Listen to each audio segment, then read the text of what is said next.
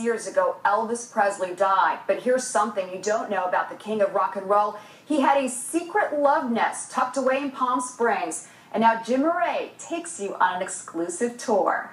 At first glance, this looks just like an ordinary house in the desert, but this was the secret love nest built for the king.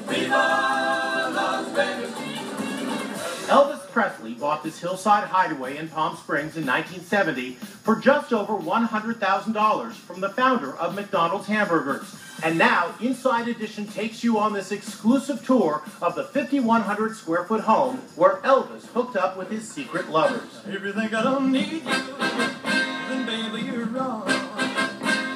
Only a sparse amount of furniture remains in the living room, which was party central.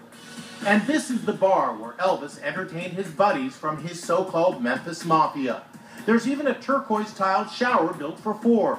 In the kitchen, with the original oven and vintage cabinets, you can almost smell the fried peanut butter and banana sandwiches that Elvis famously ate the day he died exactly 36 years ago today. And this is the master bedroom, everything in red. This was a room for Elvis alone. His wife Priscilla slept down the hall.